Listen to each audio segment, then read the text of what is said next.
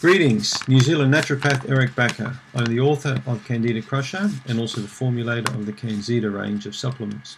I have a question here from a man called Angelo Makrodakis. Angelo sounds like a Greek guy. I really like Greek people. I used to have a lot of Greek patients when I practiced in Brisbane in Australia many years ago, and I really enjoy the Greek festivals, the Greek culture. Hi Eric, I just want to say thanks for all your amazing content. Your videos have been extremely helpful alongside your book. I was just hoping you could make one of your extensive videos on what the differences are with the lifestyle, nutrition and supplementation when dealing with leaky gut as well as Candida, as opposed to just Candida, if there are any at all. I'd greatly appreciate this. Thanks for your good work. Keep up the good content. Well, Angelo, this is for you, my friend. Not just because you're Greek and I like Greek people, but also because it's a very valid question. What is the difference with treatment if we look at lifestyle, nutrition and supplementation with leaky gut as opposed to Candida? Well, people with leaky gut, and in fact many people have got leaky gut. I would go as far to say as anyone who lives a diet based on Western diet and lifestyle principles will have leaky gut to some degree. And that's because we all tend to eat food that contains some element of chemicals, preservatives, emulsifiers, all these sort of things in our food, including antibiotics, artificial sugars. They seem to permeate our lifestyle, our diet, to a big degree. So unless you've got an extremely austere lifestyle and you eat everything completely 100% unprocessed and you grow all your own food and live on a farm and wear a straw hat and don't have electricity and drink pure water that's been purified and all this sort of stuff, you know what I mean? You're going to get some kind of element of chemicals into your diet, and that can affect the membrane or the gut of the diet. Now, some people have got seriously bad leaky gut. How do you know you've got bad leaky gut? Well, if you're drinking alcohol on a regular basis, you will have leaky gut, period, okay? If you drink alcohol every day, you will have a major leaky gut problem. We know that.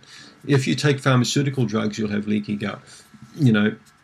You could be taking pills for headache or arthritis pain, NSAIDs, what we call non-steroidal anti-inflammatory drugs. You could be taking drugs to block acidity of the stomach, like Nexium, for example, omeprazole. You could be taking anticonvulsants. You could be taking antibiotics. You could be taking antidepressants. Any pharmaceutical medication that you're on in time is going to cause leaky gut. All right. So if you're in that category, welcome to the leaky gut club. If you're eating commercially raised poultry, you'll have leaky gut. If you're eating grain-fed beef, you'll have leaky gut. How do I know all this stuff? Well, it's because I've been treating patients now for such a long period of time. I've done so many of these lactulose mannitol digestive permeability tests that I've worked out that people who eat like this, who drink like this, will have leaky gut. Leaky gut predisposes you to a whole raft of potential different problems. It's one of the major things that can underpin a lot of autoimmune disorders. These are diseases where the immune system starts attacking itself.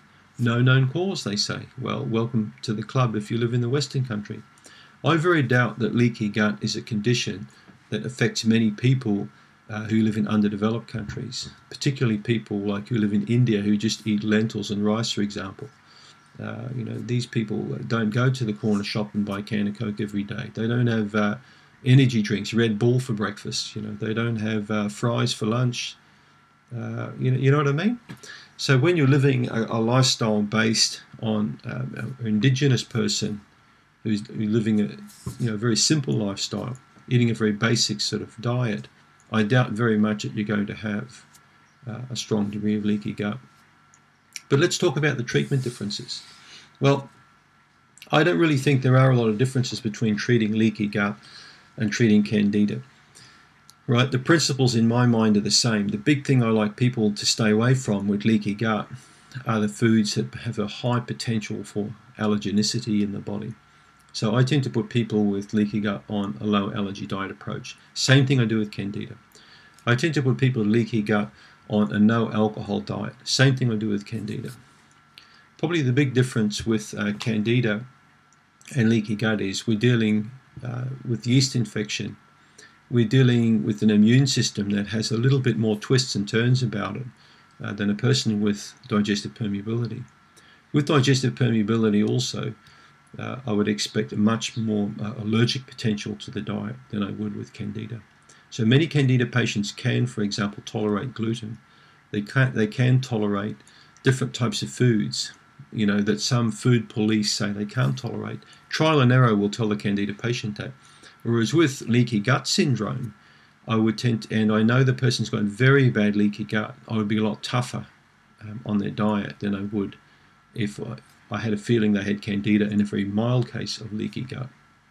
So how do I know the difference? Well, easy. I look at the case history. Has the patient been on antibiotics for a long period of time?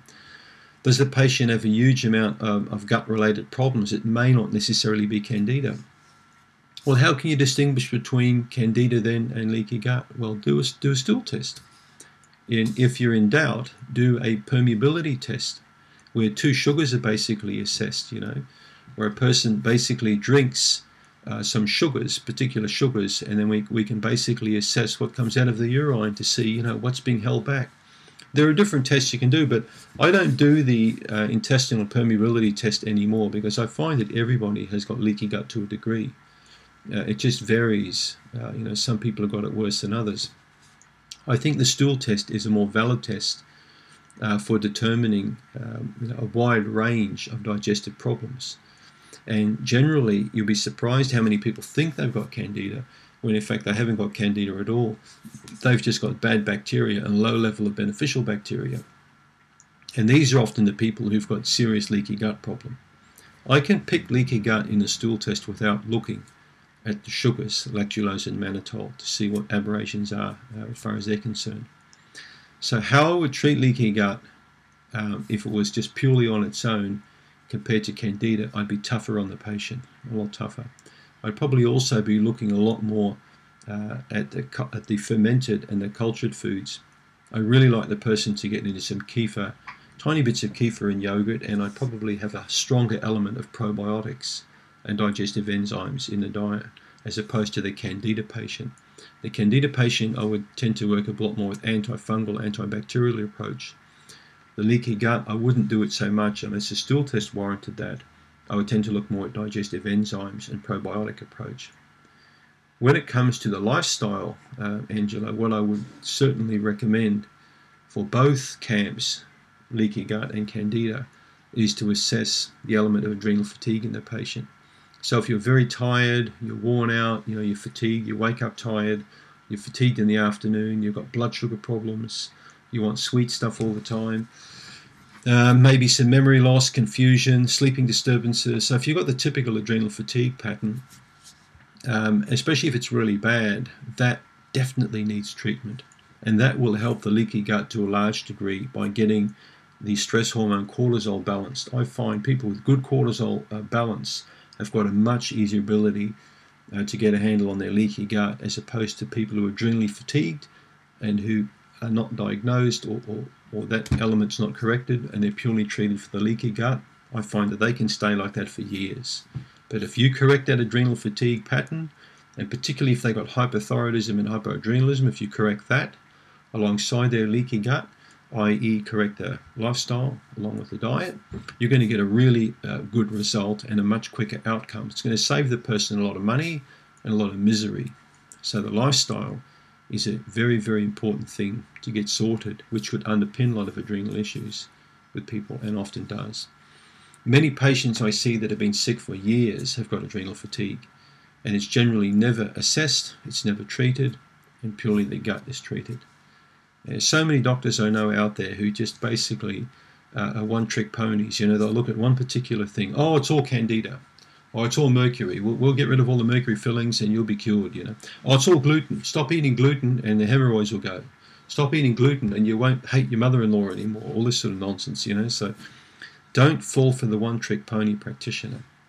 It's important that you understand that people get dysfunction on multiple levels, okay? Many people with leaky gut and Candida have got an endocrine imbalance as well, or hormonal imbalance. And for females, it can affect them a bit differently for males. But if in doubt, these things need assessing by a healthcare professional. So I know I'm carrying on a lot here, Angelo, but you can see there's a lot of issues at stake here when it comes to leaky gut syndrome and Candida, especially if the patient's been sick for many, many years. Generally, unresolved long-term leaky gut and Candida will mean an element of hormonal dysfunction that remains unresolved. Okay? And the unresolved hormonal dysfunction will generally mean unresolved lifestyle stuff, things that haven't been fixed up. So again, it comes back to lifestyle. And in my book, I wrote a lot about this, that 75% of recovery is lifestyle, okay, 3/4. And this is why a lot of people don't take it seriously, because you ain't going to make a lot of money out of giving people advice, as opposed to selling them pills or tests or drugs or surgeries or stuff like that. So when you spend time with patients and actually work out where the problems are and help them, or assist them, give them some guidance so they can correct these issues, then you've done a great service for that patient, if you know what I mean. So that was a long-winded reply, I hope, to your question, Angelo. Dealing with leaky gut as well as Candida, as opposed to Candida. So you are going to find some cases of people with yeast infection on its own without leaky gut, but more likely most people with chronic Candida, especially intestinal Candida or vaginal yeast infection or serious jockage, will usually have leaky gut as well. So just remember, leaky gut, think more along the lines of healing the gut, reducing the inflammation, getting the bacteria right again. With Candida, look a little bit more at an antifungal approach, getting the bacteria right. With a leaky gut, look more at getting the digestive enzymes working more efficiently, upper GI and pancreas, to help break foods down, stop them from affecting the permeability of the gut too much. Check out my product called CanXida Restore, which is an enzyme probiotic I specifically developed up for leaky gut and Candida. It works quite well. Whereas the CanXida Remove is the antifungal, antibacterial product, which is going to help cleanse the gut, get rid of all that crap. Both of those products work quite well together. Thanks for your question, Angelo. And I do miss the Panieri Greek festival I used to attend quite a lot in Brisbane. I really enjoyed the Greek culture, the music and the food, and maybe one day I can go to the Greek islands and really enjoy that. Thank you so much. Bye-bye then.